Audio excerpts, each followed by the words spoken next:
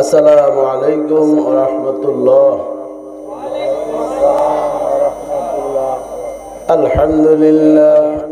আলহামদুলিল্লাহ নাহমাদুহু ওয়া নাস্তাঈনুহু ওয়া নাস্তাগফিরুহু ওয়া নাউযু বিল্লাহি মিন শুরুরি আনফুসিনা মান ইয়াহদিল্লাহু ফালা মুদিল্লা লাহু ومن يضلل فلن تجد له وليا مرشدا ونشهد أن لا إله إلا الله ونشهد أن سيدنا وحبيبنا وسندنا وخطيبنا وقلوبنا وعظيم سلطاننا وجميع محبوبنا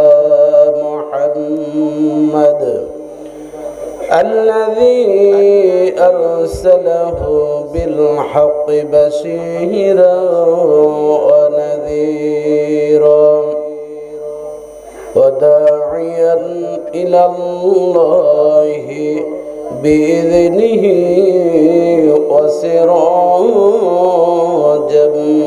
منيرا أما بعد فقد قال الله تعالى في كلامه المجيد وفرقانه الحميد আসুন যারা বাহিরে আছেন মেহেরবানি করে জান্নাতের বাগানে প্রবেশ করি।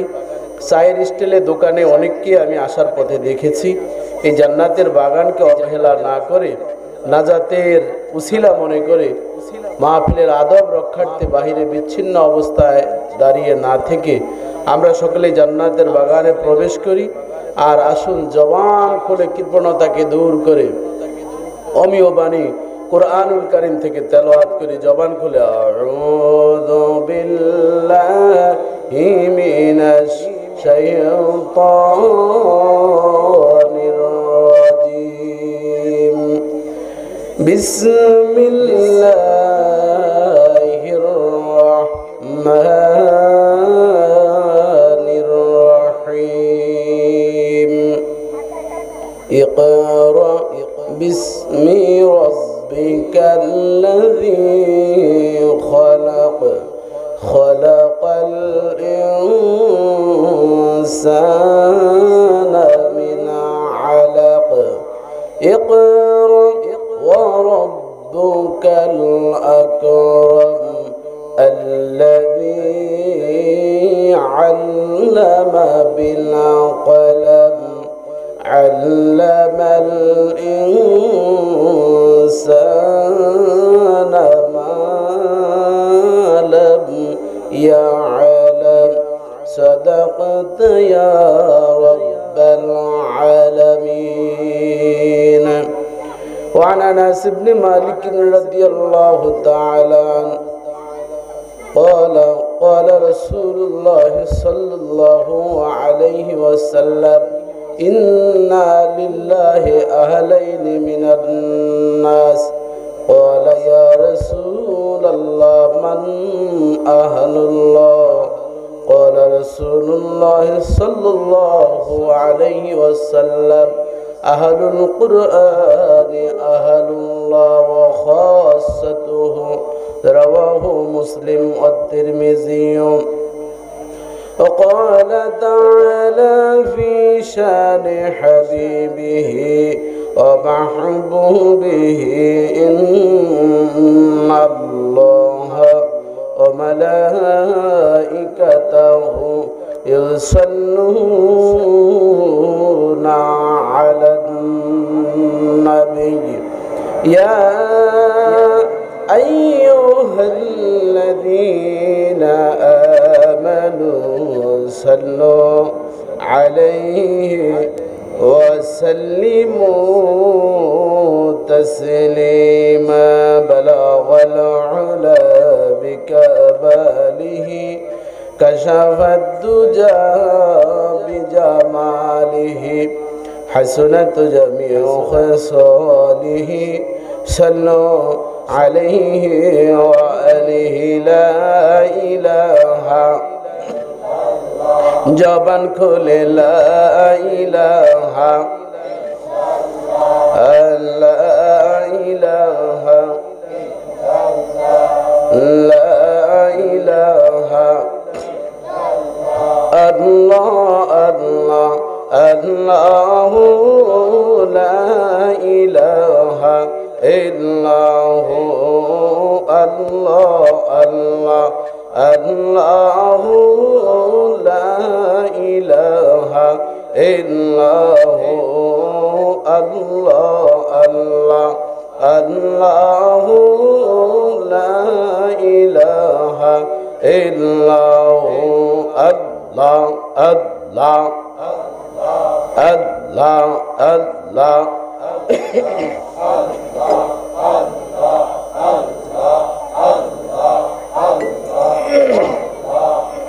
لا إله إلا الله محمد رسول الله صلى الله عليه وسلم الحمد لله তারতিলুল কোরআন মাদ্রাসা খিলবাড়ি টেক শাখার উদ্যোগে আয়োজিত 11তম বার্ষিক ওয়াজ দোয়ার মাহফিলের প্রখ্যাত প্রভুর সভাপতি Mohammad Shariful Islam, chairman Gulf international Gulshan 2 Dhaka. প্রথম অধিবেশনের প্রধান অতিথি মোহাম্মদ শফিকুল ইসলাম বাসেক, অত্র 39 নং ওয়ার্ডের সুযোগ্য কাউন্সিলর। দ্বিতীয় অধিবেশনের প্রধান অতিথি আলহাজ মোহাম্মদ ফরিদ আহমেদ, সাবেক সভাপতি ও সাধারণ সম্পাদক, বৃহত্তর গুলশান থানা ছাত্রলীগ। সম্মানিত অতিথিবৃন্দ অনেকেই রয়েছেন, সংক্ষেপে আমি না বললেই নয়। আব্দুল আহাদ সাহেব, আলহাজ মোহাম্মদ মুজিবুর রহমান সাহেব, নবিয়ার হোসেন সাহেব, দেলোয়ার হোসেন মেম্বার সাহেব, প্রধান আকর্ষণ হিসাবে মাওলানা মুতাসিম বিল্লাহ সেলিম বারাকাল্লাহু ফি হায়াতি। আমার পূর্বে অত্যন্ত গুরুত্বপূর্ণ অল্প সময় হলো চমৎকার ভঙ্গিতে দলিল ভিত্তিক যিনি দক্ষ প্রজ্ঞতার সাথে আলোচনা করেছেন, অত্র এলাকার দীর্ঘদিনের মসজিদের যিনি দায়িত্ব পালন করছেন আমার বন্ধুবর মাওলানা এবিএম ইউনুস সাহেব। আরও আলোচনা অনেকেই করেছেন, মুফতি মাওলানা শিহাবুদ্দিন আল হুসাইনি, আলহাজ হাবিবুল্লাহ কুতুবুদ্দিন সাহেব, হাফেজ মোহাম্মদ আব্দুল হামিদ সাহেব। কেরাত পরিবেশন করেছেন আলহাজ হাফেজ কারি রাকিবউদ্দিন খন্দকার। বিশেষ অতিথি অনেকেই রয়েছেন, নাম বলে মাহফিলের গুরুত্বপূর্ণ সময় আর নষ্ট করতে চাচ্ছি না। সার্বিক তত্ত্বাবধানে রয়েছেন আলহাজ মোহাম্মদ আল মামুন সাহেব, সভাপতি তারতিল কোরআন মাদ্রাসা, হাফেজ মোহাম্মদ জহিরুল হক, প্রতিষ্ঠাতা প্রিন্সিপাল পরিচালক তারতিলুল কোরআন মাদ্রাসা। রয়েছেন আইম্মে মাসাজিদ, মুরব্বিয়ান, মুসল্লিয়ান। বিশেষ করে মাহফিলের প্রধান আকর্ষণ কিন্তু আপনারা, যারা যদিও নিচে বসে আছেন। পৃথিবীর যত বড় বক্তাই হোক, আপনারা যদি না থাকেন কোনোদিন মাহফিল সফল হবে। কাজেই প্রধান আকর্ষণ মূলত আমাদেরকে যতই টাইটেল দেওয়া হোক, আপনারা না থাকলে এই টাইটেলের কোনো ভ্যালু নাই। এই জন্য আপনারা এই মাহফিলের প্রধান আকর্ষণ রয়েছেন। অনেক যুবককে দেখছি, আবার কিছু যুবককে দাঁড়িয়ে থাকতেও দেখছি। ভাবতেছে যদি ভালো লাগে আসবে, আর না হলে চলে যাবে। এরকম দুদুল্যমান কিছু স্রোত আছে। আমি আশা করি একটু পরেই দেখবেন মাহফিলের কোনো শূন্যস্থান থাকবে না, পূরণ হয়ে যাবে। আপনারাও তো সেটি আশা করছেন, ঠিক কিনা বলেন? আমার প্রাণের যুবক ভাইয়েরা, যাদেরকে আমি ভালোবাসি, যুবকদের সম্পর্কে বিশ্ব সভাপতি আজ থেকে প্রায় ১৫০০ বছর পূর্বে বলেছেন, সাবাতুন ইউযিল্লুহুমুল্লাহু ফি যিল্লি ইয়াওমা লা যিল্লা ইল্লা যিল্লাহু, ইমামুন আদিলুন শাবুন নাশাফি ইবাদাতিল্লাহি ইলা আখিরিল হাদিস, রাওয়াহুল বুখারী। বিশ্ব পয়গম্বরের সাথ করেন আল্লাহ সুবহানাহু ওয়া তাআলা বর্ণনা করেছেন, 7 শ্রেণীর ব্যক্তিকে আল্লাহ আরশে আজিমের ছায়াতলে আশ্রয় দান করবেন। তন্মধ্যে 1 নম্বর অবস্থান হচ্ছে ওই বিচারক যিনি নিজের জন্য, পরের জন্য, সকলের জন্য একই দৃষ্টিতে ইনসাফের সাথে, ইহসানের সাথে বিচার করেন। ওই বিচারককে আল্লাহ সুবহানাহু ওয়া তাআলা আল্লাহর আরশের ছায়াতলে আশ্রয় দান করবেন। দ্বিতীয় নম্বর ওই যুবক, যেই যুবকগুলো আজকে ডিশ লাইনের সামনে না বসে ইউটিউবের অশালীন কুখাদ্য, অশালীন ছবিকে ধিক্কার দিয়ে খারাপ আড্ডায় জড়িত না হয়ে দ্বীনের খেদমতে দ্বীন ইসলামের কথা শোনার জন্য কোরআনের বাগানে এসে তারতিলুল কোরআন মাদ্রাসার এই মজলিসে এসে জান্নাতের বাগানে বসেছে বিশ্ব পয়গম্বর বলেন ওই যুবকদেরকে আল্লাহ তাআলা আরশের আজিমের ছায়াতলে আশ্রয় দান করবেন। আমার প্রাণের যুবক ভাইয়েরা, যুবকদেরকে আমি ভালোবাসি, কারণ ইসলাম কায়েম হয়েছে যুবকদের মাধ্যমে। কথা ঠিক কিনা বলেন? যুগ জামানা পাল্টে দিতে চাই না অনেকজন, এক মানুষই আনতে পারে জাতির জাগরণ। ঠিক কিনা বলেন? যুবকদের মাধ্যমে খলিফাতুল মুসলিমিন আবু বকর 36 বছর বয়সে ইসলাম ধর্ম গ্রহণ করেছেন, তিনি যুবকের কাতারে ছিলেন। 26 বছরে ওমর রাদিয়াল্লাহু তাআলা আনহু, এভাবে আলী রাদিয়াল্লাহু তাআলা আনহু, উসমান রাদিয়াল্লাহু তাআলা আনহু, যত জনই এই পৃথিবীর মধ্যে অমর হয়ে রয়েছেন সকলেই ছিলেন যুবকের সারিতে। আমি সেই যুবকদেরকে ভালোবাসি। রয়েছেন আমার যুবক ভাইয়েরা, রয়েছেন বাসায় বিভিন্ন স্থানে ছড়ানো ছিটানো আমার পর্দারের সরলা বলা শ্রদ্ধা মা ও বোনেরা, আরেকবার সালাম দিবে এই উদ্দেশ্যে। সালাম শব্দের অর্থ শান্তি, আল্লাহর নামও সালাম। এই সালামের আওয়াজটা যাতে দূর দূরান্তে পৌঁছে, এই খিলবাড়ির টেক তারতিলুল কোরআন মাদ্রাসার উসিলায় এই খিলবাড়ির টেকের উপরে আল্লাহর রহমত যাতে নাজিল করেন, মাহফিলের উপরে নাজিল করেন, এজন্য আরেকবার আমি সালাম দিব। আপনারা উত্তর দিতে রাজি আছেন তো ইনশাআল্লাহ? কারা কারা রাজি নাই হাত তোলেন। রাজি নাই? অনেকে আবেগের কারণে হাত তুলেছেন। রাজি আছেন তো সকলে? সালাম দেওয়া সুন্নত, উত্তর দেওয়া কি আমার চেয়ে আপনাদের দায়িত্ব বেশি না কম? ওয়াজিবের স্ট্যাটাস একটু উপরে, কাজেই জবান খুলে উত্তর দিবেন যাতে শয়তান দুর্বৃত্ত হয়ে এই তারতিলুল কোরআন মাহফিলে, মাদ্রাসার মাহফিলে আল্লাহ তাআলা শান্তি দান করেন। প্রস্তুত সকলে? আসসালামু আলাইকুম। সমস্ত প্রশংসার মালিক আল্লাহ, যিনি আমাদেরকে পায়ে হেঁটে রাস্তায় অ্যাক্সিডেন্ট না করে, যিনি আমাদেরকে সুযোগ করে দিয়েছেন জান্নাতের বাগানে আসার জন্য। এমনও হতে পারত রাস্তায় অ্যাক্সিডেন্ট হয়ে আসার পথে এখন আমার ঠিকানা হতো হাসপাতালের বেডে। ঠিক কিনা বলেন? যিনি আমাকে সুস্থতার সাথে কোরআনের আলোচনা, সুন্নতের আলোচনা, বিশ্ব নবীর বাড়ি মাদ্রাসায় আমাদের আসার তৌফিক দান করেছেন। বিশ্ব পয়গম্বর বলেছেন আল মসজিদু বাইতুল্লাহ আল মাদ্রাসাতু বাইতি। আল্লাহর যেমন একটি ঘর আছে, ওই ঘরের নাম হচ্ছে মসজিদ, তেমনটি আমারও একটা বাড়ি আছে, ওই বাড়ির নাম হচ্ছে মাদ্রাসা। ওই মাদ্রাসার মাহফিলে এসেছি, অর্থাৎ নবীর বাড়িতে আমরা এসেছি।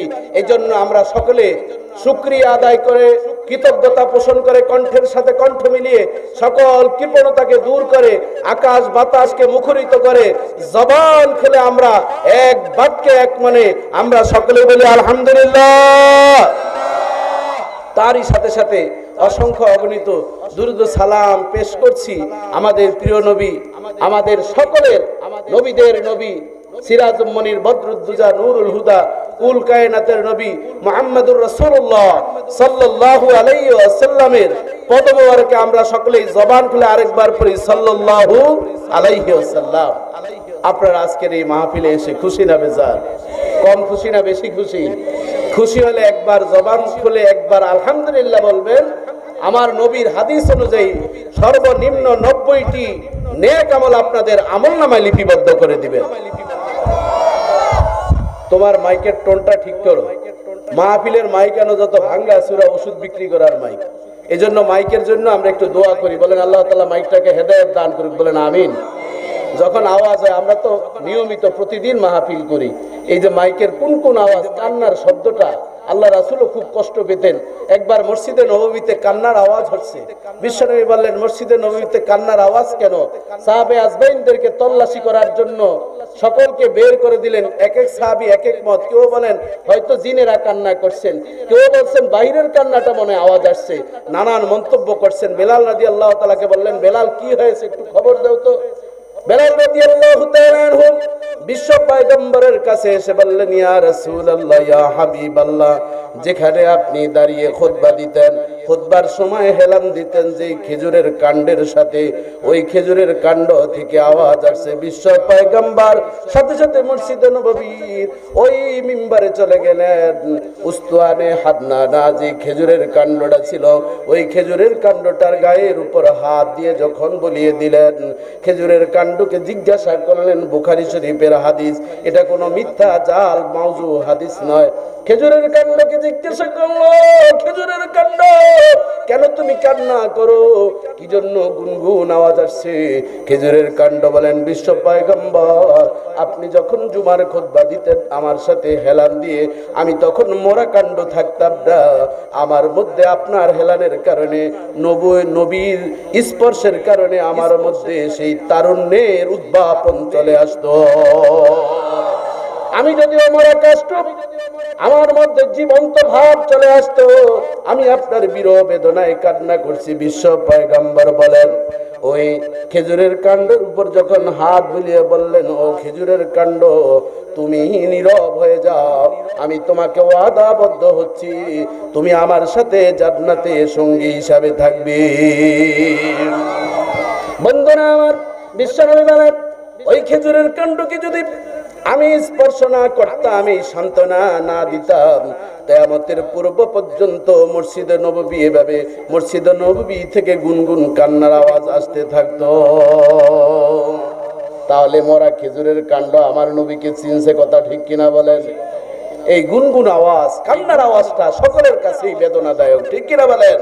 এই জন্য মাইককে আমরা দোয়া করব, মাইকম্যান যাতে ঠিক মতন মাইকটাকে পরিচালনা করতে পারে, এই কান্না থেকে এই মাহফিলকে যাতে হেফাজত করে, বলেন আমিন। নূহ আলাইহিস সালামকে নূহ বলা হতো, নাহাইয়া, নূহ শব্দের অর্থ হচ্ছে গুনগুন করে কান্না করা। নবীদের মধ্যে 1,24,000, মতান্তরে 2,24,000 নবী রাসূলদের মধ্যে সবচেয়ে বেশি নূহ আলাইহিস সালাম কান্না করতেন, এই জন্য তাকে নূহ নাম দেওয়া হয়েছে। জোরে জোরে বলেন সুবহানাল্লাহ। ওই কুনিয়াত নামেই তিনি প্রসিদ্ধ হয়েছেন। সম্মানিত সুধী, আমি যেই কথা বলছি শুকরিয়া আদায় করে একবার জবান দিয়ে আলহামদুলিল্লাহ বলবেন, আরশের মালিক সর্বনিম্ন 90টি নেকি আপনার আমলনামায় দান করে দিবেন।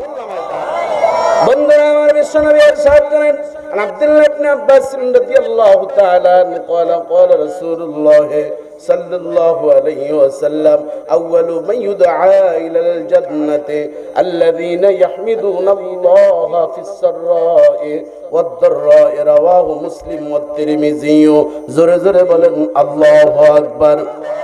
বিশ্বনবী বলেন, পৃথিবীর মধ্য থেকে আমার যে উম্মত গুলো রয়েছে, এই উম্মতের মধ্য থেকে যে উম্মত গুলো দুনিয়াতে কৃতজ্ঞ বান্দা হবে, শুকরিয়া আদায় করবে, ফিসসাররায়ে ওয়াদ-দাররায়ে, চাই সে সুখে থাকুক বা দুঃখে থাকুক, ব্যবসা শুরু করেছে, ব্যবসায় ধস নেমে গিয়েছে, মৎস্য চাষ শুরু করেছে, মাছগুলো মরে গিয়েছে, লিচুর বাগান কিনেছে, হঠাৎ করে শিলাবৃষ্টি হয়ে বাগান বরবাদ হয়ে গিয়েছে, ফজলি আমের বাগান ক্রয় করেছে, হঠাৎ করে শিলাবৃষ্টির কারণে সব ধ্বংস হয়েছে, বিবাহ করেছে, 10 বছর সন্তান হয় না, 10 বছর পর আমার আল্লাহ তাকে সন্তান দিয়েছে, সন্তান হওয়ার 1 মাস পরে সন্তানটি দুনিয়ার জমিন থেকে বিদায় নিয়ে গেল।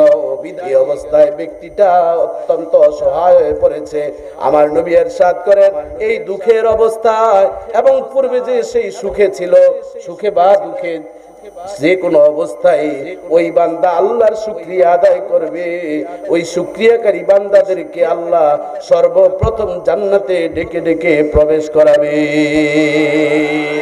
আমরা কারা কারা জান্নাতে যেতে চাই? হাত তুলে সাক্ষী করি, নারে তাকবীর, নারে তাকবীর।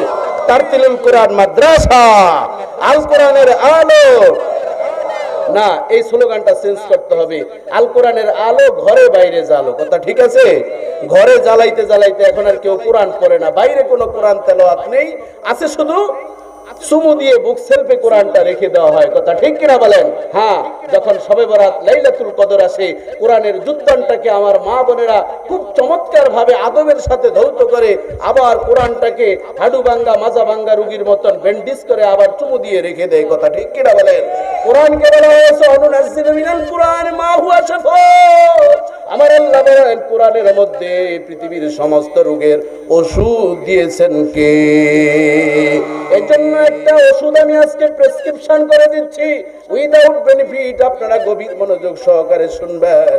সূরাতুল ফাতিহার 39টি নাম রয়েছে, ইতকান কিতাবের মধ্যে বর্ণনা করা হয়েছে। বন্ধুরা আমার, 39টি নামের মধ্যে একটি নাম আছে সূরাতুল ফাতিহার, সেই নামটা হচ্ছে সূরাতুশ শিফা, অর্থাৎ রোগ মুক্তির সূরা। যেই সূরাটা প্রতিদিন আমরা নামাজের মধ্যে তেলাওয়াত করি, এই সূরাটা পারি না এমন কোন বালেক বাচ্চা এই দুনিয়াতে খুঁজে পাওয়া যাবে না, ঠিক কিনা বলে? বন্ধুরা আমার, মুসলমানের ঘরে জন্মগ্রহণ করেছে, ইচ্ছায় অনিচ্ছায় হোক সূরাতুল ফাতিহা পারে না এমন কোন মানুষ খুঁজে পাওয়া যাবে না। আসুন আমরা সেই সূরাটা একটু, সেই রোগের আরোগ্য দানকারী সূরাটা পড়ে নেই। বিসমিল্লাহির রাহমানির রাহিম।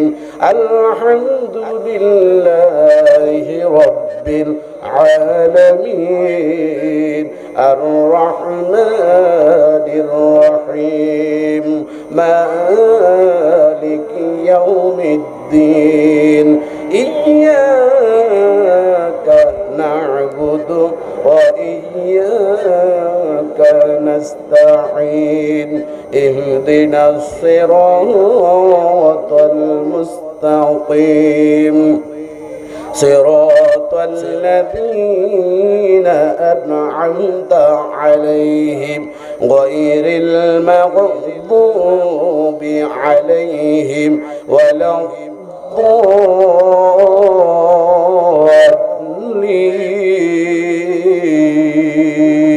الضالين آمين। সূরাতুশ শিফা, সূরাতুল ফাতিহা আমাদের সকলের কম বেশি জানা আছে না নাই? এজন্য যখনই পেট বেদনা উঠবে, ইমাম সাহেবের কাছে মসজিদে গিয়ে বলেন, হুজুর আমার মেয়ের প্রচন্ড পেট বেদনা উঠেছে, আমার স্ত্রী প্রচন্ড পেট বেদনা উঠেছে, হুজুর আমাকে একটু আপনি পানি ফুঁক দিয়ে দেন। হুজুর তখন বলে, বোতলের ঢাকনাটা খোলেন। বোতলের ঢাকনাটা যখন খুললো অথবা গ্লাসটা খুললো, কি যেন অনেকক্ষণ পরে আপনাকে একটা ফুঁক দিয়ে দিল। আপনি এবার খুশি মনে স্ত্রীকে বললেন, যাও স্ত্রী খাও। হুজুরের কাছ থেকে পানি পড়া নিয়ে এসেছি। পৃথিবীর যত আলেম ওলামা হুজুর রয়েছেন প্রত্যেকেই সূরা ফাতিহা পাঠ করে আপনাকে পানি ভরা দেয়, ঠিক কিনা বলে? আপনি তো ভেবেছেন না জানি কি জাদু দিতেছে হুজুরে, ওই জাদুটা আপনারও জানা আছে, কথা ঠিক কিনা বলেন? এজন্য আপনার নিজের যদি তেলাওয়াত করেন, নিজের রোগ মুক্তির জন্য নিজে দোয়া করলে বেশি কবুল হয়, কথা ঠিক কিনা বলেন? বাবা মা আপনার ইন্তেকাল করেছে, আপনি কবরের পাশে গিয়ে দোয়া করবেন। আমাদের মতন আলেম ওলামাদেরকে ভাড়া করে নেন, ঠিকই আছে। আচ্ছা বলেন তো, আপনাদের কাছে প্রশ্ন, আপনারা রাগ করতেছেন নাকি? আপনার বাবাকে আমি চিনি না, জানি না, আমি কি বলে কান্না করব, তারপর আমরা কান্নার ভান করি, কথা ঠিক কিনা বলেন? আনছেন যেহেতু দাওয়াত দিয়ে একটু চেষ্টা করি। আর আপনার তো প্রতি ক্ষণে ক্ষণে মনে পড়ে বাবা আপনাকে ঈদুল ফিতরের সময় কিভাবে নতুন পোশাক আপনাকে দিত। বাবা কোনোদিন নতুন পোশাক ক্রয় করে না, মাকে কোনোদিন ঈদের সময় শাড়ি ঠিক মতন দিতে পারে না। আপনাকে হাতে ধরে ধরে ঈদগাহে নিয়ে যাচ্ছে, সামনে সন্তান হাঁটে, বাবা পিছনে হাঁটে, বাবা হঠাৎ করে করে মুস্কি হাসে। ছোট্টবেলায় আমরা তখন বুঝি নাই, এখন বাবা হয়েছি বুঝি বাবা কেন হাসে। এর উদ্দেশ্য হলো নিজে কিনতে পারি নাই, স্ত্রীকে দিতে পারি নাই, তবে কলিজার টুকরাদেরকে খুশি করতে পেরেছি। বাবা জীবন আমার বাবার কথাই বলি, যখন আমি সারসিনা দারুস সুন্নাত কামেল মাদ্রাসায় লেখাপড়া করি, বাড়ি থেকে যখন রওনা করতাম, রিকশায় যখন উঠে যেতাম, পিছ দিকে তাকাতাম, দেখতাম আমার বাবার চোখ বেয়ে বেয়ে পানি পড়ছে, রুমাল দিয়ে বারবার মুছছে। আমি মনে মনে ভাবি, আহারে বাবা কেন বারবার চোখে হাত দেয়, কেন এভাবে তিনি কাপড়ের আঁচল দিয়ে তিনি মুছতেছেন।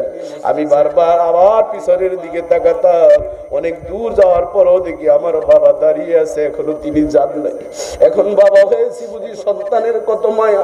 ও যুবক, অনুরোধ করে বলি, মা দুঃখিনী, আমি যখন যেতাম, আমাদের বাড়ির সামনে একটা বড় বাগান রয়েছে, ওই বাগানের দিকে আমি তাকাতাম, রিক্সা করে যাচ্ছি, ওই বাগানের দিকে তাকাইতাম, হঠাৎ করে দেখতে পেতাম আমার মা দুঃখিনী বারবার হাত দিয়ে নাড়াচাড়া করে। আমি যাচ্ছি, মা সহ্য করতে পারে না, যদিও বিদায় দিচ্ছে লেখাপড়া করার জন্য, কিন্তু সন্তানের জন্য অন্তরটা পড়ে থাকে। যেখানে সন্তান আছে, বিদেশের বাড়িতে সন্তান আছে। পৃথিবীর কোনো মানুষ এত মায়া নেই যেই মায়া আল্লাহ মাকে দিয়েছে, ঠিক কিনা বলে? সন্তানের রোগ হয়েছে, খবর চলে আসে মার কাছে। কোনদিন পৃথিবীর একজন মানুষ কোনো অভিমান করে না, রাগ করে না। সন্তান দিলেও খুশি, না দিলেও খুশি। সেই মানুষটার নাম হচ্ছে মা।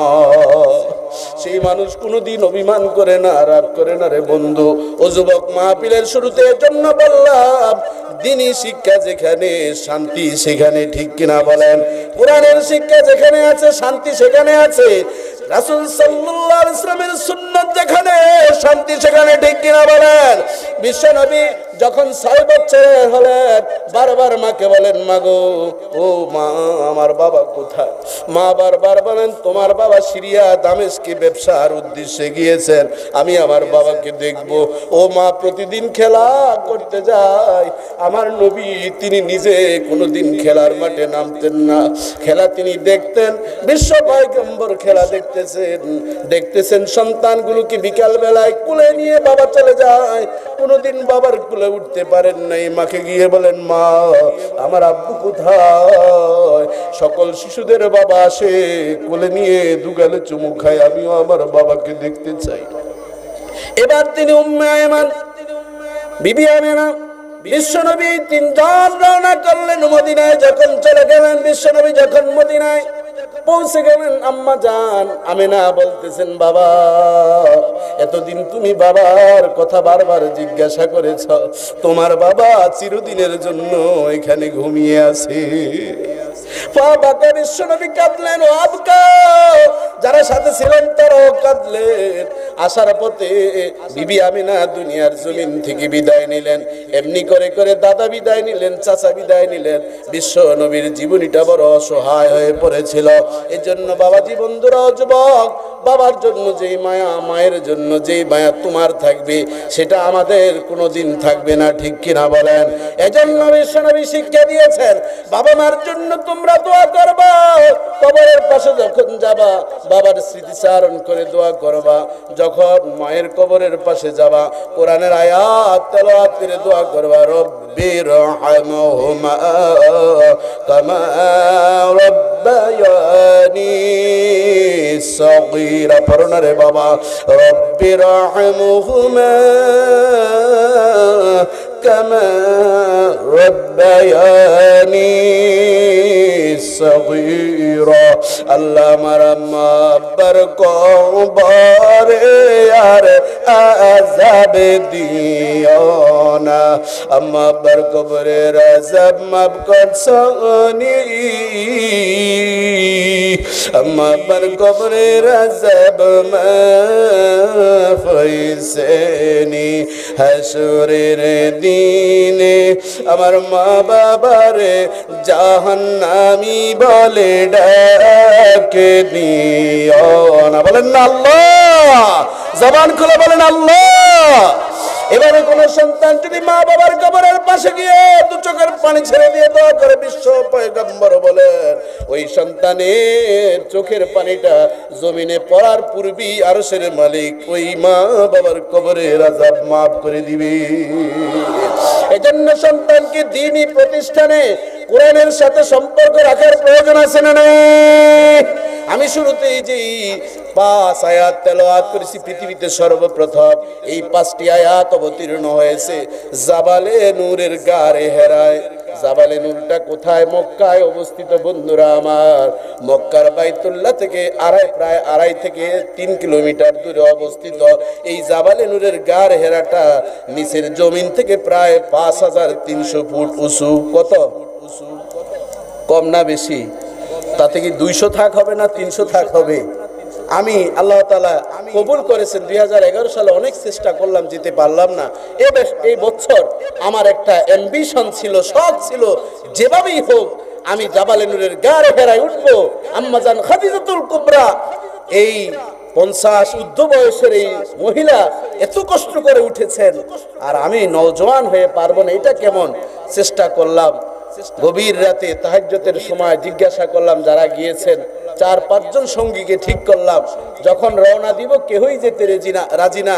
5300 ফুট উঁচু, প্রায় 1 ঘন্টা থেকে সোয়া 1 ঘন্টা সময়ের প্রয়োজন। হিসাব করে দেখা গিয়েছে আমরা লম্বায় যদি 1.5 মাইল বলি বা 1.5 কিলো বলি, উপরের দিকে 1.5 কিলো সহজ, নাকি এভাবে নিচে সমতল ভূমিতে 1.5 কিলো সহজ? সমতল ভূমিতে, তাই না? আর উপরের দিকে এটা অনেক কঠিন। 5300 ফিট উঁচু, সেখানে উঠা শুরু করলাম। তাহাজ্জুদের নামাজ পড়ে রওনা দিলাম। এরপর ফজরের নামাজ জাবালে নূরের গার হেরায় প্রায় 150 ফিট উপরে, 150 থেকে 200 ফিট উপরে একটা ছোট্ট মসজিদ, সেখানে গেলাম। গিয়ে দেখলাম সেখানের ইমাম সাহেব আরবিতে কথা বলা শুরু করলাম। এরপর ওনার আরবি উচ্চারণ দেখে মনে হলো তিনি বাঙালি। জিজ্ঞাসা করলাম বাড়ি কোথায়? বললো হুজুর আমার বাড়ি হচ্ছে চাঁদপুর মতলব। আমি বললাম মাশাআল্লাহ, তো আপনি তো আমার দেশি ভাই। এখন একটু সাহস হইলো যে ভাই 5 জন সঙ্গী ছিল, কেউই আসে না। গোসল করলাম, মনে মনে ভাবলাম যদি পরে মরে যাই তাতেও আমার শান্তি হবে, কারণ আম্মাজান খাদিজাতুল কুবরা যদি যেতে পারেন, বিশ্বনবী 6 মাস পর্যন্ত এই জাবালে নূরের গার হেরায় তিনি গিয়েছেন, এসেছেন, এবং আল্লাহ প্রদত্ত তিনি ওহির জ্ঞানের মালিক হয়েছেন এই জাবালে নূরের গার হেরায়। সেখান থেকে যদি মরে যায় তাহলে সেটা বিশ্বনবীর শাফাত আমার জন্য এটা অবধারিত হয়ে যাবে। ঠিক কিনা বলেন বন্ধুরা আমার? জাবালে নূরের গারে হেরায় যখন উঠা শুরু করলাম ফজরের নামাজ, সেই জাবালে নূরের গারে হেরায় প্রায় 150 থেকে 200 ফিট উঁচু যেখানে মসজিদ, সেখানে পরে এবার শুরু করলাম উঠা। উঠতেছি, পা ভেঙ্গে আসে।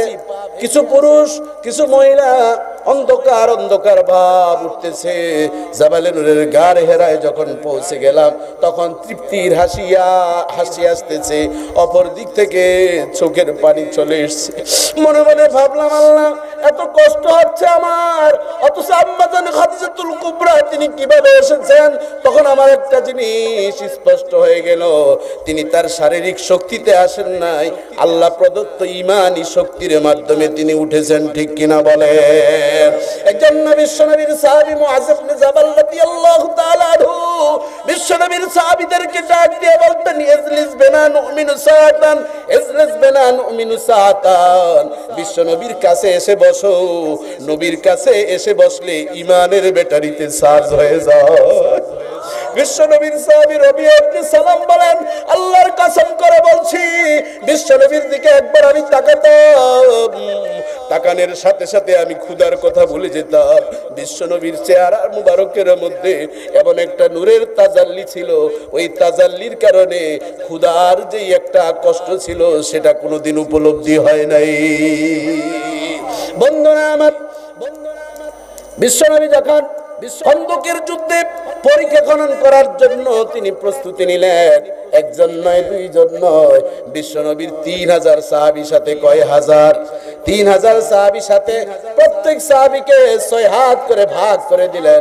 পরীক্ষা খনন শুরু হয়ে গেল।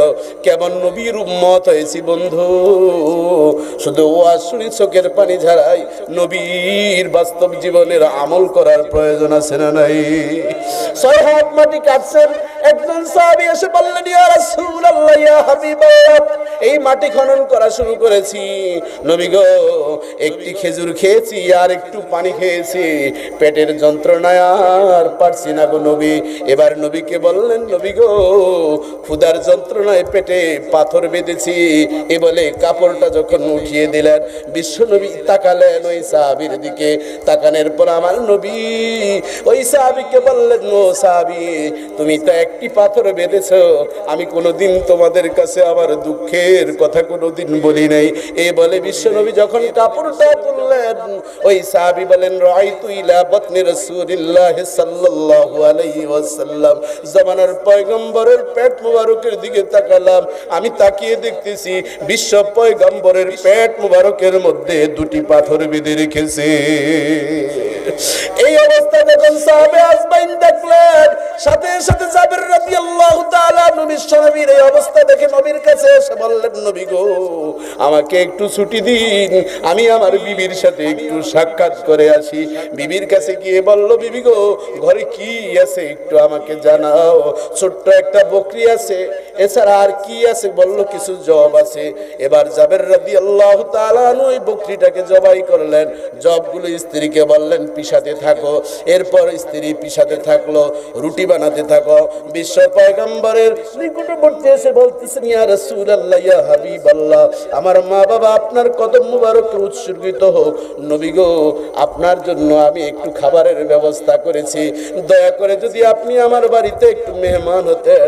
জামানার পয়গম্বর এবার ফারাফা আলাল হাজার, বিশ্বনবী একটা পাথরের উপর দাঁড়ালেন। কিতাবুল মাগাজিতে এসেছে, বুখারী শরীফের জিলদে 4 দ্বিতীয় খণ্ড। আমি কামেল মাদ্রাসার মুহাদ্দিস, সেখানে বুখারী শরীফের এই কিতাবুল মাগাজিতে খন্দকের যুদ্ধের যে অংশটা রয়েছে, বন্ধুরা আমার, যখন এই আলোচনা ছাত্রদেরকে শুরু করি, বন্ধুরা আমার, চোখের পানি ধরার কোনো কায়দা নেই। বন্ধুরা আমার, বিশ্বনবী রাসূলুল্লাহ সাল্লাল্লাহু আলাইহি ওয়াসাল্লাম আলা হাজার, বিশ্বনবী পাথরের উপর যখন দাঁড়ালেন, দাঁড়িয়ে সমস্ত 3000 সাহাবীদেরকে ডাক দিয়ে বললেন, ও সাহাবীরা, তোমাদের জন্য সুসংবাদ আছে। তোমাদের ভাই যাবে তোমাদেরকে খাবারের ব্যবস্থা করেছে। যাবে ইয়া রাসূলুল্লাহ, ইয়া হাবিবাল্লাহ, যেই খাবার আপনার জন্য প্রস্তুতি করেছি নবী গো, সেই খাবার দিয়ে এত সাহাবীকে কিভাবে অ্যারেঞ্জমেন্ট করা হবে? আমার নবী বললেন, ও যাবে, তুমি ভয় পেও না, তোমার কোনো চিন্তার কারণ নাই। তুমি তোমার স্ত্রীকে বলো চুলার উপরে গোশত এবং রুটি রেখে দেওয়ার জন্য। যতক্ষণ আমি না আসবো ততক্ষণ সেভাবে থাকে। বিশ্বনবীর প্রায় 24,000-এর উপরে মুজিজা রয়েছে। তন্মধ্যে একটা মুজিজা হচ্ছে বিশ্বনবীর অলৌকিক মিরাক্কেল। একটি বড় বৈশিষ্ট্য হচ্ছে এই খন্দকের পরীক্ষা খননের এই বিরতিকালীন সময়ে খাবারের যে মুজিজা। বন্ধুরা আমার, জাবের রাদিয়াল্লাহু তাআলা আনহুর বাড়িতে বিশ্ব পয়গম্বর একজন নয়, দুইজন নয়, 3000 সাহাবীকে নিয়ে রওনা করলেন। রওনা করে বিশ্বনবী চুলার উপরে যে গোশত ছিল, রুটি ছিল, সেই গোশতের মধ্যে একটু থুতু মুবারক দিয়ে দিলেন। দেওয়ার পর জাবেরকে বললেন, জাবের, এবার তুমি সাহাবীদেরকে রুটি দিতে থাকো, এর সাথে গোশত দিতে থাকো। গোশত দেওয়া শুরু করলেন, রুটি দেওয়া শুরু করলেন। 3000 সাহাবী তৃপ্তির সাথে গোশত এবং রুটি খেয়ে ফেলল। এরপরে বিশ্বনবী ডাক দেয়া বললেন, ও জাবের, তুমি তোমার স্ত্রী সন্তানদেরকে নিয়ে এবার তুমি খাও। জাবের রাদিয়াল্লাহু তাআলা আনহু বলেন, আমি ঢাকনা উল্টিয়ে দেখি আমার স্ত্রী যেই পরিমাণ রুটি তিনি তৈরি করেছিলেন, যেই পরিমাণ গোশত তিনি রান্না করেছেন, এখনো আগের মতনই আছে। তখন কোরআনের আয়াত নাজিল হয়ে গিয়েছে। কোরআনের আয়াত নাজিল হয়ে গেল, লাকাদ কানা লাকুম ফি রাসূলিল্লাহি উসওয়াতুন হাসানাতুন লিমান কানা ইয়ারজুল্লাহ ওয়াল ইয়াওমাল আখির ওয়া যাকারাল্লাহা কাসীরা। বলেন আল্লাহু আকবার। খন্দকের পরীক্ষা খননকালীন যেই কোরআনের আয়াত নাজিল হয়েছে, সাথে সাথে কোরআনের আয়াত নাজিল হয়ে গেল, ও সাহাবীরা শোনো, লাকাদ কানা লাকুম ফি রাসূলিল্লাহি উসওয়াতুন হাসানাহ, বিশ্ব পয়গম্বর মুহাম্মদুর রাসূলুল্লাহ সাল্লাল্লাহু আলাইহি ওয়াসাল্লামের জীবনীতে, জীবন আদর্শে তোমাদের জন্য রয়েছে উত্তম আদর্শ। তার জীবন চরিত্রটা হচ্ছে তোমাদের জন্য উত্তম আদর্শ। 3 শ্রেণীর মানুষের জন্য। 1 নম্বর হচ্ছে লিমান কানা ইয়ারজুল্লাহ, যারা আল্লাহর সাথে সাক্ষাৎ করতে চায়, মুমিন বান্দা হিসাবে, মুমিন নাম দিয়ে আল্লাহর সাথে সাক্ষাৎ করতে চায়, এবং যারা ওয়াল ইয়াউমাল আখির, পরকালের প্রতি বিশ্বাস স্থাপন করে, ও যাকারাল্লাহ কাসীরা, বেশি বেশি আল্লাহকে স্মরণ করে। এই 3 শ্রেণীর মানুষের জন্য এত বড় মহান আদর্শের অধিকারী মুহাম্মদুর রাসূলুল্লাহ সাল্লাল্লাহু আলাইহি ওয়াসাল্লাম। এই আয়াত নাজিল হওয়ার একটি মাত্র কারণ, সাহাবী তার পেটের পাথর নবীকে দেখালেন, আর নবী কোনোদিন দেখান নাই, বলেন নাই। তার প্রেক্ষিতে আমার নবী বলেছে যে সাহাবী তোমার পেটে একটি পাথর, দেখো আমি ক্ষুধার যন্ত্রণায় কয়টি পাথর বেঁধেছি।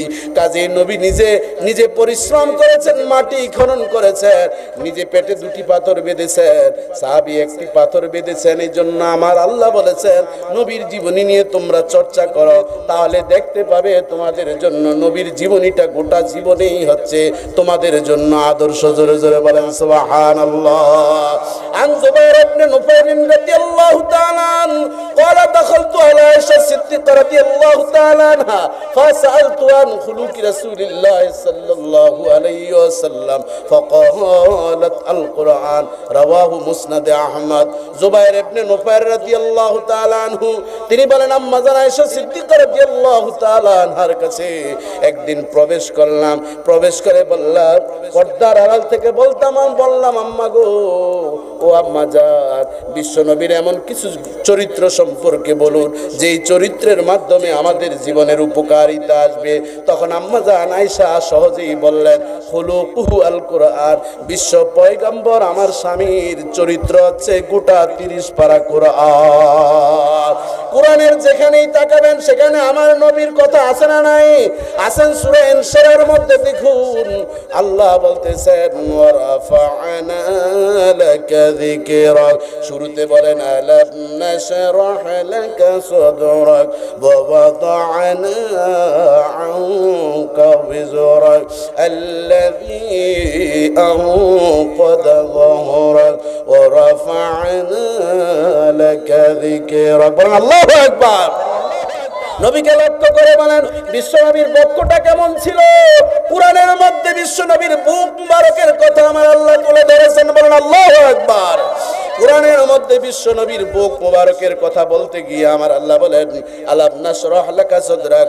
তাফসিরে মাজহারিতে আল্লামা কাজী সানাউল্লাহ ফানিফতি রাহমাহুল্লাহ, তাফসিরে রুহুল মানিতে আল্লামা আলুসি রাহমাহুল্লাহ, তাফসিরে ইবনে কাসিরে আল্লামা ইমাদউদ্দিন রাহমাহুল্লাহ, অসংখ্য তাফসিরের কিতাবে এই সূরা ইনশিরার ব্যাখ্যা এসেছে। বন্ধুরা আমার, আল্লাহ সুবহানাহু ওয়া তাআলা বিশ্বনবীর বুক মুবারকটা এমন করেছে, এই বুকের মধ্যে আল্লাহর যত রব্বুল আলামিনের যত রুবুবিয়তের বৈশিষ্ট্য রয়েছে, আমার আল্লাহ যিনি যে রব, এই রবের যতটুকু শক্তি রয়েছে, সমস্ত সৃষ্টির প্রতি আল্লাহর যতটুকু নজর রয়েছে, আর আমার নবীর অন্তরের মধ্যে সমস্ত সৃষ্টির জন্য আমার নবীর রহমতের নজর ততটুকু রয়েছে। এই জন্য আমার আল্লাহ বলেন মা আরসালনাকা ইল্লা রাহমাতাল লিল আলামিন। আমার আল্লাহ বলেন বন্ধু, আপনাকে পৃথিবীতে সমস্ত সৃষ্টি জগতের জন্য আমি আল্লাহ রহমতের ভান্ডার হিসেবে প্রেরণ করেছি। আল্লাহু আকবার। এরপর বলেন ওরাফা'না লাকা যিকরাক, ও বন্ধু আপনার সম্মান ইজ্জতকে আমি সর্বোচ্চ করেছি। মুস্তাদরাকে হাকিম এবং মুসনাদে আহমদের মধ্যে এই হাদিসের ব্যাখ্যায় চমৎকার একটা হাদিস উল্লেখ করা হয়েছে। কুল্লামা যুকিরতু যুকিরতা মাই, কুল্লামা যুকিরতু যুকিরতা মাই। বন্ধুগো, যেখানে আমি আল্লাহকে দুনিয়ার মানুষ স্মরণ করবে, সেখানে আপনাকেও এই বিশ্বের মানুষ স্মরণ করবে। এজন্য আজানও আমার আল্লাহ, নামাজও আমার আল্লাহ, আজানও আমার নবীর নাম, নামাজের তাশাহুদের মধ্যে নবীর নাম আছে না নাই? ইকামত দিব সেখানেও আল্লাহর সাথে নবীর নাম আছে না নাই? আরশে আজিমের মধ্যে আল্লাহর নামের সাথে নবীর নাম আছে না নাই? আল্লাহর নামের কালেমাটা কত সুন্দর, লা ইলাহা ইল্লাল্লাহু মুহাম্মাদুর রাসূলুল্লাহ। বন্ধুরা আমার, লা ইলাহা ইল্লাল্লাহ লিখতে 12টি অক্ষর, মুহাম্মাদুর রাসূলুল্লাহ লিখতে 12টি অক্ষর। লা ইলাহা ইল্লাল্লাহর মধ্যে কোনো নকতা নাই, মুহাম্মাদুর রাসূলুল্লাহ লিখতে কোনো নকতা নাই। ঠিক কিনা বলেন? এটার অর্থই হচ্ছে কুল্লামা যুকিরতু যুকিরতা মাই। বন্ধু, যেখানে আমি আল্লাহ স্মরণ হবে পৃথিবীতে, সেখানে আপনাকেও স্মরণ করবে পৃথিবীর মানুষ। আরশে আজিমের মধ্যে আছে না নাই? এ সম্পর্কে আমরা মুস্তাদরাকে হাকিম কিতাবের মধ্যে দেখি আদম সফিউল্লাহ তার ইন্তেকালের কিছুদিন পূর্বে তিনি তার সন্তান সন্ততি সকলকে নিয়ে বসলেন। তার 120 জোড়া সন্তান ছিল, তন্মধ্যে একজন সন্তান বেজর জন্মগ্রহণ করেছে, তার নাম হচ্ছে শীষ। তিনি পরবর্তীতে নবুয়তি পেয়েছেন। শীষ আলাইহিস সালামকে লক্ষ্য করে তিনি বলেছেন, আদম সফিউল্লাহ বলেছেন, আইয়ু বুনাইয়া আনতা খলিফাতি মিন বাদি فكلما ذكرت الله فاذكر بذنب اسم محمد رسول الله صلى الله عليه وسلم فإني رأيت اسمه مكتوبا على ساق العرش বলেন আল্লাহু আকবার। বন্ধুরা আমার, আদম সফিউল্লাহ তার সন্তান শীষকে লক্ষ্য করে বলেন, শীষ, যখন তুমি আল্লাহর নাম জবান দিয়ে উচ্চারণ করবে, এর পাশেই তুমি আখির জামানার পয়গম্বর মুহাম্মদুর রাসূলুল্লাহর নামটা জবান দিয়ে উচ্চারণ করবে, কারণ আমি আরশে আজিমের খুঁটির মধ্যে আল্লাহর নামের সাথে মুহাম্মদুর রাসূলুল্লাহর নামটা লিপিবদ্ধ দেখেছি। কালেমা তাওহীদ আরশে লেখা আছে, মুহাম্মদ বামেতে আকা। কালেমা তাওহীদ আরশে লেখা আছে, মুহাম্মদ বামেতে আকা। তাওহীদ আমার পরম সাথী, তাওহীদ আমার পরশ হইয়া বালা ওয়ালা উলা বিকামালিহি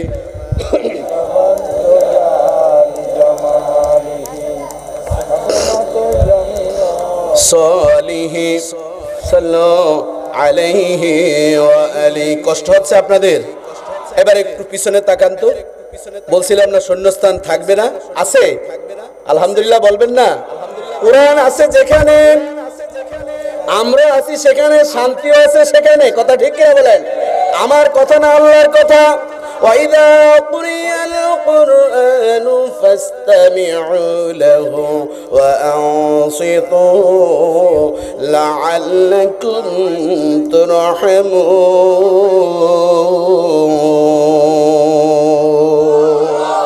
আমার আল্লাহ বলেন, যখন কোরআন তেলাওয়াত করা হয়, দুনিয়ার মানুষ, কোরআন তেলাওয়াত করা হলে এই মুহূর্তে তোমার জন্য দুটি দায়িত্ব ফরজ হয়ে যায়। একটা হচ্ছে তুমি গভীর মনোযোগ সহকারে শুনবে, নীরব নিশ্চুপে তুমি শুনবে, চুপ থাকবে, নীরব নিশ্চুপে শুনবে, চুপ থাকবে। এই দুইটি শর্ত যদি তুমি মানো, ওই কোরআন তোমার জন্য সার্বক্ষণিক রহমত নাজিল করতে থাকবে। এজন্য কোরআনের বাগানে এসে আমরা খুশি না বেজার? বিশ্বনবীকে জিজ্ঞাসা করা হলো, ইয়া রাসূলুল্লাহ, ইয়া হাবিবাল্লাহ, আপনি তো বলেছেন আল্লাহর পরিবার রয়েছে, অথচ সূরা ইখলাস নাজিল হলো। কাফের মুশরিকরা বলেছে, ও মুহাম্মদ, তুমি যেই সৃষ্টিকর্তার ইবাদত করো, সে কিসের তৈরি? স্বর্ণের তৈরি না রূপার তৈরি? তার বংশের নাম কি? সাথে সাথে জিবরাইল আলাইহিস সালাম সূরাতুল ইখলাস নিয়ে আসলেন, যে সূরাটা আমাদের সকলের কাছেই পরিচিত। আসুন যাদের মুখস্থ আছে পড়ি, বিসমিল্লাহির রাহমানির রহিম। কুল হুয়াল্লাহু আহাদ, আল্লাহুস সামাদ, লাম ইয়ালিদ ওয়া লাম ইউলাদ ওয়া লাম ইয়াকুল লাহু কুফুওয়ান আহাদ। বলেন আল্লাহু আকবার। আল্লাহর পরিচয়ের একটি সূরা, যেই সূরার নাম হচ্ছে ইখলাস। ইখলাস শব্দের অর্থ হচ্ছে একনিষ্ঠতা।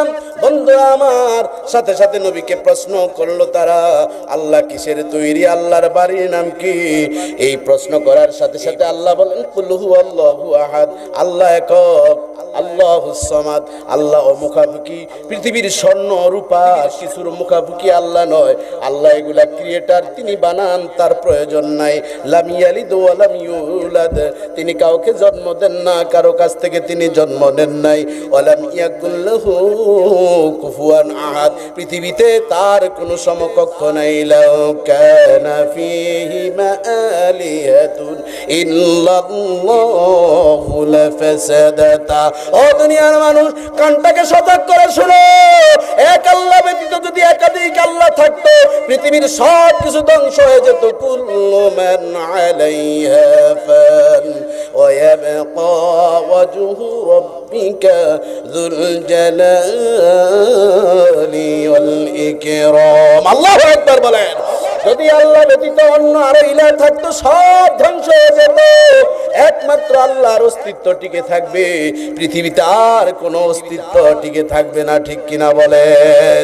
ওই কোরআনের এই সূরা যখন নাজিল হলো, বিশ্বনবী বললেন, ইন্না লিল্লাহি আহলাইনি মিনান নাস, মানুষের মধ্য থেকে আল্লাহর একটা পরিবার রয়েছে। সাহাবীরা বললেন, নবী গো, আমরা সূরা ইখলাস পেয়েছি, আল্লাহর কোনো পরিবার নাই, আল্লাহ কাউকে জন্ম দেন না, আল্লাহ কারো থেকে জন্ম নেন না, তাহলে আল্লাহর পরিবার কারা? আমার নবী বললেন, আহলুল কুরআনি আহলুল্লাহ। আল্লাহু আকবার। জবান খুলে বলেন আল্লাহু আকবার। আরে জবান খুলে বলেন আল্লাহু আকবার। আল্লাহর পরিবার কারা? আল্লাহর পরিবার কারা? হৃদয়ের জানালা খুলে দিয়ে শুনে নেন। আল্লাহর পরিবার হচ্ছে তারা আহলুল কুরআনে আহলুল্লাহ।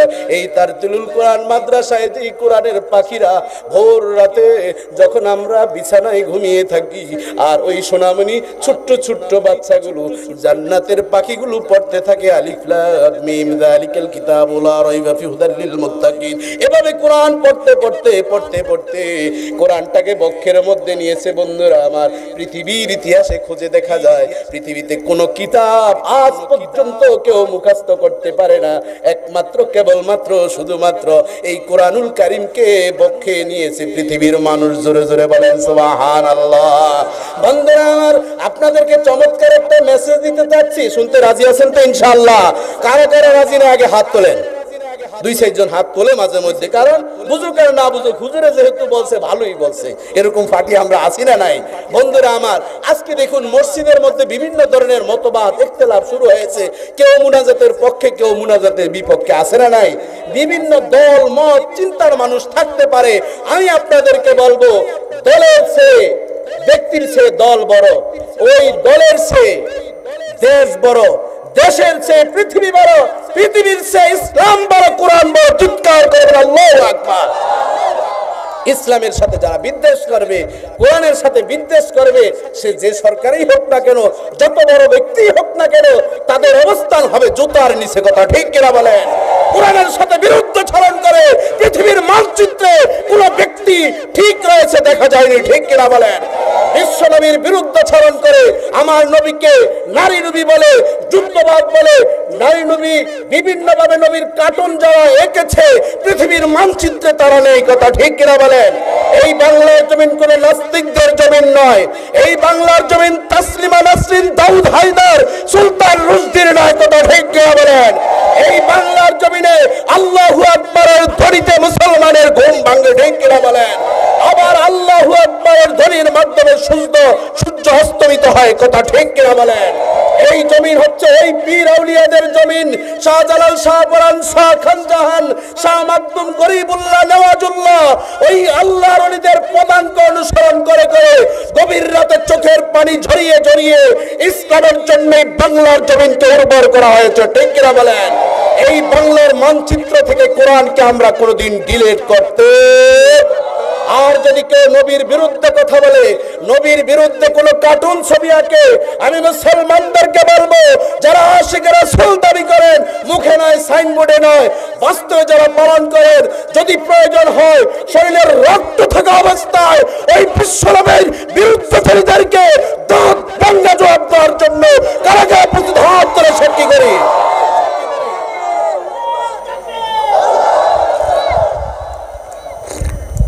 সম্মানিত সুধী, আপনারা কি কষ্ট পাচ্ছেন নাকি?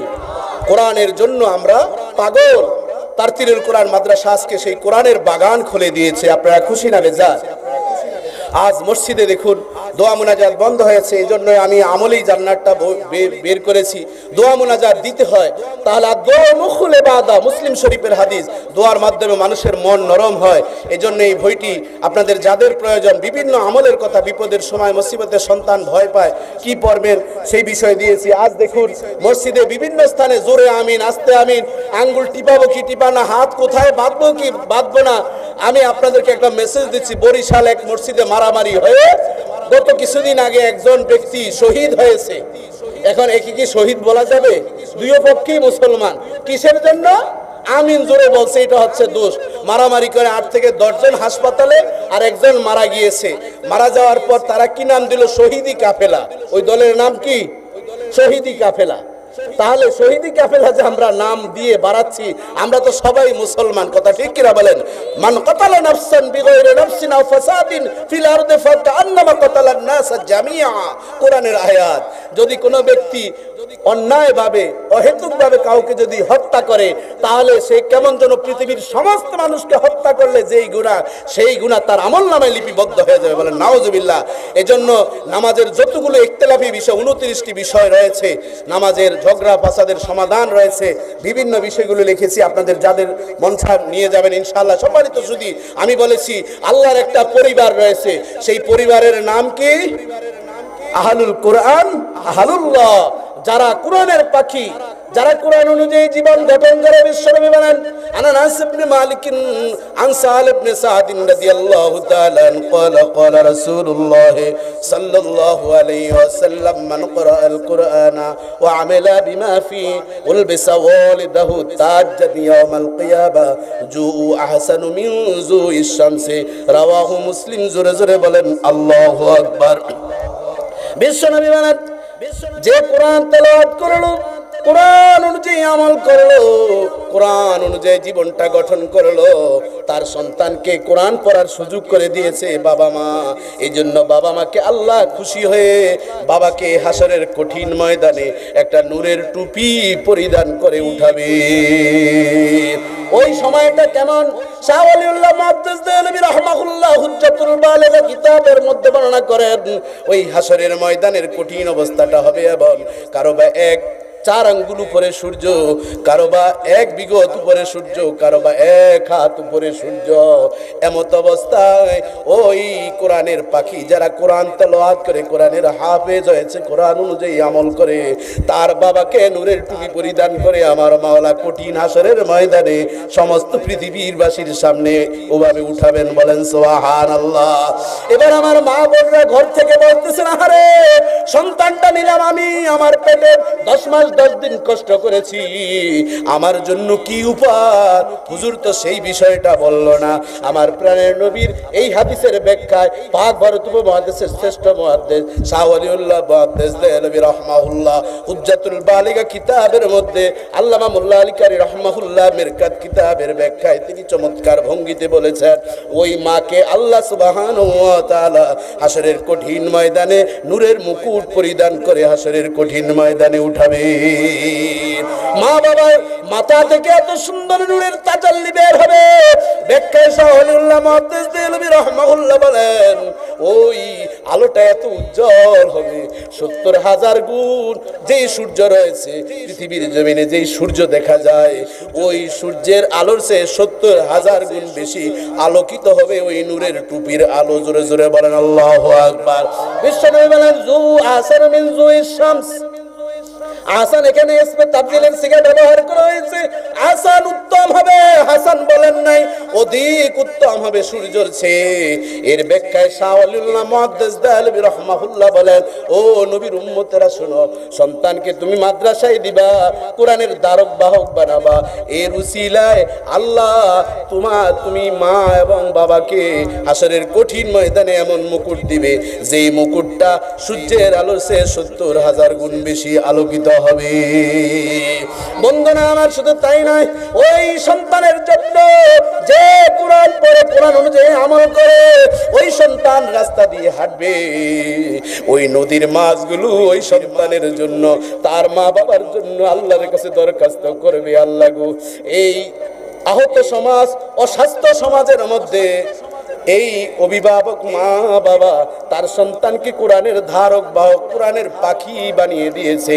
আল্লাহ এর উসিলায় ওই সন্তানের মা বাবাকে তুমি মাফ করে দাও। আমার নবী বলেন শুধু তাই নয়, গর্তের যে পিপিলিকা রয়েছে ওই তালিবুল ইলমের জন্য দোয়া করবে, আল্লাহ তাকে জগৎ বিখ্যাত একজন আলেম বানাইয়া দিও, আল্লাহ তার জিন্দিগানির গুনাহটা মাফ করে দিও। আল্লামা মোল্লা আলী কারি রাহমাহুল্লাহ এর ব্যাখ্যায় বলেন, পিপিলিকা বলতে বিশ্বনবী বুঝিয়েছেন মাটির নিচে যত কীট পতঙ্গ রয়েছে প্রত্যেকটি প্রাণী ওই কোরআনের হাফেজের জন্য, কোরআনের আমলকারীর জন্য আল্লাহর কাছে দোয়া করতে থাকবে। বন্ধুরা আমার, বিশ্বনবী অন্য হাদিসে বলেছেন, মান করাল কুরআনা ওয়া আমিলা বিমা ফি ওয়াস্তাজহারাহু বিশ্বনবী আল্লাহ হালালাহু হারামা হারামাহু। বিশ্বনবী বলেন, যে কোরআন পড়বে সে অনুযায়ী তার জীবনটাকে গঠন করবে, কোরআন অনুযায়ী আমল করবে, কোরআন অনুযায়ী জীবনটাকে গঠন করবে, ইসলাম অনুযায়ী সে চলবে এবং সে কোরআনের অর্থটা বুঝবে, তাফসীরটা বুঝবে, হালালকে সে হালাল বলবে, হারামকে সে হারাম বলবে। ওই কোরআনের হাফেজ 10 জন এমন জাহান্নামী যাদেরকে সিলগালা করে ব্যান্ডেজ করে প্যাকিং করে জাহান্নামে নিক্ষেপ করবে। ওই কঠিন মুহূর্তে জাহান্নামের নিকটে গিয়ে বলবে, আল্লাহুম্মা আজরিনি মিনান নার। পরের না আমার সাথে, আল্লাহুম্মা আজরিনি মিনান নার, আল্লাহুম্মা আজরিনি মিনান নার, আল্লাহুম্মা আজরিনি মিনান নার। জাহান্নামের নিকটে যখন জাহান্নামের ফেরেশতারা হাত বেঁধে বেঁধে যখন নিয়ে যাবে, পা বেঁধে জাহান্নামের ফেরেশতারা নিয়ে যাবে, বান্দা তখন বলবে, আল্লাহ জাহান্নাম থেকে আমাকে রক্ষা করো, রক্ষা করো। ওই যে কোরআনের পাখিগুলো বসে আছে, এই কোরআনের জান্নাতি পাখিগুলো তখন দৌড়িয়ে গিয়ে বলবে, আল্লাহ এ আমার বাবা, এ আমার খালু, এ আমার নানা, এ আমার চাচা, এ আমার দুলাভাই। আমি যখন মাদ্রাসায় পড়তাম আমার দুলাভাই আমাকে দেখতে গিয়ে 100 টাকা দিয়েছে, ওই টাকাটা পেয়ে আমি আর বাড়িতে যাই না, মোজা কিনে মাদ্রাসায় থেকেছি। ঈদের সময় আমি বাড়ি যাই না, আমি আমার দুলাভাইকে ছাড়া জান্নাতে যাব না, আমি আমার বাবাকে ছাড়া জান্নাতে যাব না। বিশ্বনবী বলেন, যাদেরকে সিলগালা করা হয়েছে তাদের জন্য জাহান্নাম ওয়াজিব হয়ে গিয়েছে। এরকম 10 জন ব্যক্তিকে ওই কোরআনের হাফেজ সুপারিশ করে করে জান্নাতি বানিয়ে দিবে। নারে তাকবীর, নারে তাকবীর। আল কোরআন যেখানে, এখন কোরআনের হাফেজ বানানোর দরকার আছে না নাই? না খালি ডাক্তার আর ইঞ্জিনিয়ারের, আইরে খোদা হুজুর দোয়া করেন, আল্লাহর মাল, এক ছেলে এক মেয়ে কি করে, ওই ছেলেটা ইঞ্জিনিয়ার আর মেয়েটাকে ডাক্তার বানাচ্ছি। ও খুব ভালো কথাই তো বলেছেন, ডাক্তার হচ্ছে, এই কোরআন কি শিখেছেন, ও সময় পাচ্ছে না হুজুর, এত পড়ার চাপ, এই কোরআন তো রমজান ছাড়া পড়া যাবে না, কারণ এটা তো রমজানে নাজিল হয়েছে, এটা রমজানের সিলেবাস। এরকম অভিভাবক আছে না নাই? কোরআনকে বলে অপশনাল সাবজেক্ট। আর যখন বিছানায় পড়ে যায় তখন বলে, ও মা গেছি, ও মা ও হুজুরে ওয়াজ করছে সূরা ফাতিহা বলে নাকি একটু রোগ মুক্তি হয়, মসজিদের ইমাম সাহেবকে নিয়ে আসো। তখন আর নিজের সাহেব আর সাহেবা যারা রয়েছে তাদের উপর বিশ্বাস থাকে না। যখন 0 পয়েন্টে চলে যায়, 0 টলারেন্স হয়ে যায়, তখন মসজিদের ইমাম সাহেবদেরকে খবর দেয়। কথা ঠিক কিনা বলে? এরকম আমরা আসি না নাই? অথচ মসজিদে গিয়ে ফ্যান যদি আস্তে ঘুরে, ও ইমাম সাহেব ফ্যান এত আস্তে ঘুরে কেন মিয়া, ফ্যান দেখেন না? তাহলে ইমাম সাহেব কি বাস দিয়ে ঘুরেবে নাকি ফ্যান? এটার ক্যাপাসিটার দুর্বল হয়েছে, চেঞ্জ করলেই তো হয়। কথা ঠিক কিনা বলেন? আর মুয়াজ্জিন সাহেব পানির ট্যাপ এত জোরে চলে কেন, খবর নেই আপনার? মুয়াজ্জিন সাহেবের দোষ আছে নাকি? আপনার মুসল্লিরা ঘুরাইতে ঘুরাইতে এটা লুজ হয়েছে, এই জন্য পানি পড়ে। কথা ঠিক কিনা বলেন? ও পারেন না কোথাও, খালি মুয়াজ্জিন আর ইমাম সাহেব তাদের সাথে পারেন। কথা ঠিক কিনা বলেন? যেই সাহেবদের কলমের খোঁচার মাধ্যমে লক্ষ লক্ষ কোটি টাকা বাংলার জমিন থেকে সুইস ব্যাংকে চলে যায়, তাদের সামনে কথা বলার ক্ষমতা আপনারা রাখেন না। ঠিক কিনা বলেন? এই জন্য আমাদের একটু সচেতন হওয়া দরকার। আমাদের প্রাইম মিনিস্টারকে আমরা ধন্যবাদ জানাচ্ছি, সাধুবাদ জানাচ্ছি। আর যারা কেসুনু খেলে খেলে বাংলার জমিনের টাকাগুলোকে হাওয়া করে দিয়েছে, তিনি শক্ত হাত দিয়ে দমন করছেন। কথা ঠিক কিনা বলেন? যারা ইসলামের পক্ষে থাকবে আমরা তাদেরকে দোয়া করব ইসলামের খেদমত আরো বেশি বেশি করার জন্য। কথা ঠিক কিনা বলেন? বন্ধুরা আমার, আজ এই মাদ্রাসা শিক্ষা আমাদের প্রতিটি এলাকায় হওয়ার দরকার, ঘরে একটি সন্তান যাতে কোরআনের পাখি হতে পারে। ওই বাবা সবচেয়ে উত্তম, গভীর মনোযোগ সহকারে শুনুন বন্ধুরা আমার, ওই বাবা সবচেয়ে উত্তম বাবা যার জানাজার নামাজটা তার নেককার সন্তান পড়াবে। বাবারে, এখানে যারা এসেছেন বুঝে হাত জাগাবেন। প্রতিটি মাহফিলে আমি বলি, এই ইন্টারভিউটা নেই, কোথাও 2-4টা হাতের বেশি আমি পাই না। আমি প্রশ্ন করব, গভীর মনোযোগ সহকারে শুনে হাতটা উঠাবেন।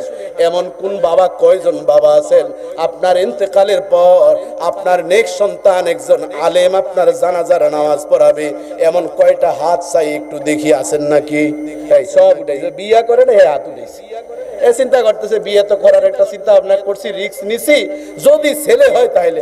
আরে বেটা, তোমার তো বয়সই হয় না, হাত জাগাইছো। আবার বুঝেন, আপনি আজকে মারা যাবেন, কালকে আপনার জানাজা হবে। আমার মতন একজন আলেম বানিয়েছেন, মাদ্রাসায় পড়েছে, কোরআন পড়তে পারে, এরকম একটা সন্তান আপনার জানাজা পড়াবে, এরকম আমি হাত চাই। পাইকারি হাতের দরকার নাই, 1টা 2টা 3টা 4টা 5 6 7 8, মাশাআল্লাহ। পিছনটা আমি দেখি না, কে কি উঠাইছেন আল্লাহ ভালো জানে। তবে এই তারতিলুল কোরআন মাহফিলে আমি দেখতে পেলাম বেশ ভালো হাত উঠেছে। এভাবে হাতের সংখ্যা আরো বাড়ার দরকার আছে না নাই? আমাদের হুজুরদেরকে ভাড়া করে নেবেন। আমি একটু বেশি বলছি, আপনাদের কষ্ট হচ্ছে নাকি?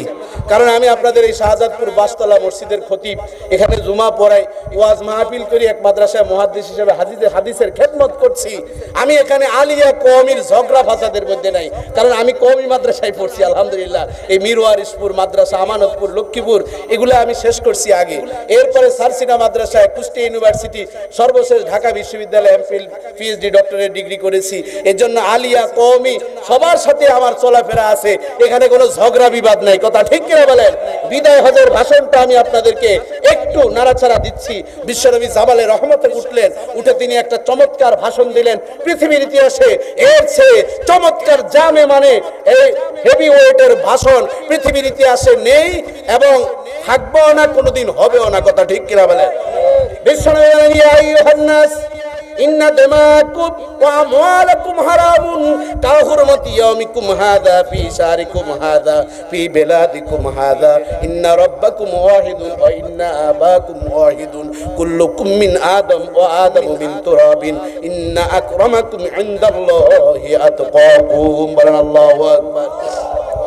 বিশ্বনবী জাবালে রহমতে দাঁড়িয়ে গেলেন, গিয়ে বললেন, হে মানব সকল। সেখানে বলেন না ইয়া আইয়ুহাল্লাযীনা আমানু, এই ইমানদারগণ বলেন নাই। 1,14,000 সাহাবী বিশ্বনবীর সামনে পিছনে ছিলেন। বললেন যে হে মানব সকল, তার মানে পৃথিবীর সমস্ত মানুষকে জানিয়ে দিলেন, নিশ্চয়ই তোমাদের সম্পদ আজকের দিনে যেমনি ভাবে আমি বলছি হারাম, একজন আরেকজনের সম্পদ নিজের মনে করে কোনোদিন নেওয়া যাবে না, এটা হারাম। আমি একটা জায়গা কিনছি 5 কাঠা, কেনার পর ভাবছি যে বাউন্ডারি দিব, কিছুদিন পরে 2-3 লাখ টাকার প্রয়োজন, রেখে দিলাম। আরেকজনের মাঝখান দিয়েছে ইটের গাঁথনি দিছে নিজের মনে করে, যাক একটা পেঁচ লাগালে 2-5 লাখ টাকা পাবো। এরকম খুঁড়া বাহিনী আছে না নাই? দুনিয়ার জমিনে তুমি খুঁড়া বলছো, তুমি ইটের গাঁথনি দিচ্ছ। বিশ্বনবী বলেন, গভীর মনোযোগ বন্ধুরা আমার, গভীর মনোযোগ। মনে কষ্ট পেলেও কিছু করার নাই, গভীর মনোযোগ সহকারে শুনেন। বিশ্বনবী বলেন, অবৈধভাবে যদি তুমি 1টি টাকা রোজগার করো, তোমার পোশাকের মধ্যে যদি 1টি টাকা হারাম থাকে, ওই 1টি টাকা হারামের কারণে তোমার সমস্ত পোশাকটা হারাম হয়ে যাবে। আর ওই হারাম পোশাক দিয়ে তুমি ইবাদত করলে মৃত্যুর পূর্ব পর্যন্ত কোনো ইবাদত আল্লাহ পর্যন্ত পৌঁছবে না, বরং মুআল্লাকুম বাইনাস সামাই ওয়াল আরদ, আসমান জমিনের মাঝে ঝুলন্ত অবস্থায় থাকবে। বলেন নাউযুবিল্লাহ। বিশ্বনবী বলেন, একজন আরেকজনকে যদি থাপ্পড় মারে, অহেতুকভাবে টুকাইছে, এই এলাকার বোতলগুলো খুঁজে খুঁজে নিচ্ছে, আপনি বুঝেন আর না বুঝেন, তাকে একটা থাপ্পড় মেরে দিলেন। বাদাম বিক্রেতা বাদাম বিক্রি করতেছে, আমাদের এলাকায় কিছু তৃণমূল মুস্তান আছে না নাই? পাতি মুস্তান আছে না নাই? বলতেছে, এই বাদাম কত বিক্রি করো? কত? আর কি বাদাম আনছস বেটা, এটা ভালো হয় না। এর মধ্যে 4-5টা খাওয়া শেষ হয়ে গেছে। এক একটা বাদাম খাচ্ছ, তার কলিজার মধ্যে একটা তীর গাচ্ছ। কথা ঠিক কিনা বলে? বন্ধু আমার, ওই বাদামালার কাছে বলে, বাদাম দাও, 10 টাকার দেওয়া শেষ, 60 টাকা দিবেন না, এই এলাকায় যদি বাদাম বিক্রি করতে হয় আর কোনোদিন টাকা চাইবি না, আর যদি টাকা চাস প্যাকিং করে তোরে বরিশাল পাঠিয়ে দিব, ঠিক কিনা বলেন? ডাব বিক্রি করতেছে, সে ডাব বিক্রি করে করে তার সংসার চালায়, কত কষ্ট করে গরিব মানুষগুলো মেসে থাকে।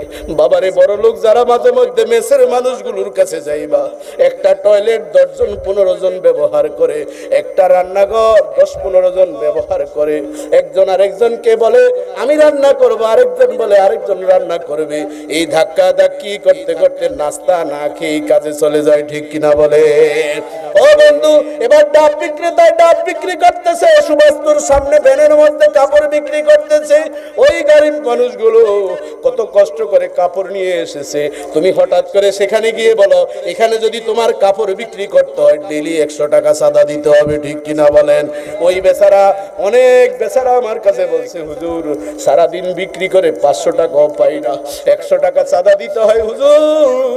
একজন বলে একদিন কান্না শুরু করে দিয়েছে, বলছি ভাই আজকে নিয়েন না, আমার সন্তানের ফর্ম ফিল আপ, আমার মেয়ে কলম কিনতে পারে না, বলেছে বাবা আমার ফর্ম ফিল আপের টাকাটা দিও।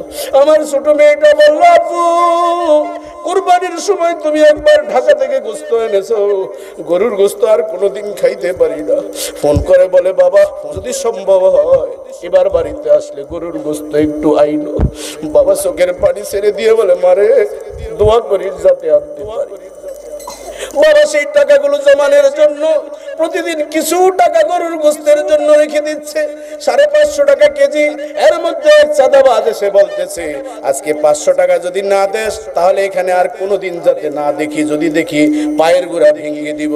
চোখের পানি ছেড়ে দিয়ে বলে স্যার 500 টাকা নিয়েন না, 200 টাকা নেন, আরেকবার কথা বলবি চোখ উপড়িয়ে ফেলবো। এভাবে যদি নির্যাতন করেন, ও মুস্তান ভাইয়েরা গভীর মনোযোগ সহকারে শুনেন, আমার নবী বলেন ওই একজন ফেরিওয়ালার গায়ে যদি একটা থাপ্পড় দাও, বিশ্ব পয়গম্বর আমার নবী বলেছেন আল্লাহুম্মা হিনি মিসকিনান, আল্লাহুম্মা হিনি মিসকিনান ওয়া হাসিনি মিসকিনান।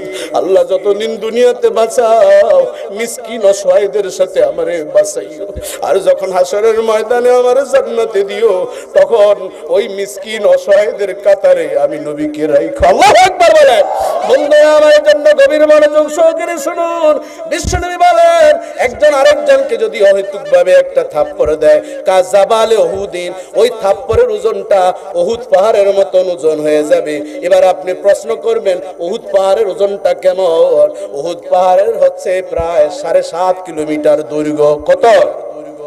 7.5 কিলোমিটার দৈর্ঘ্য।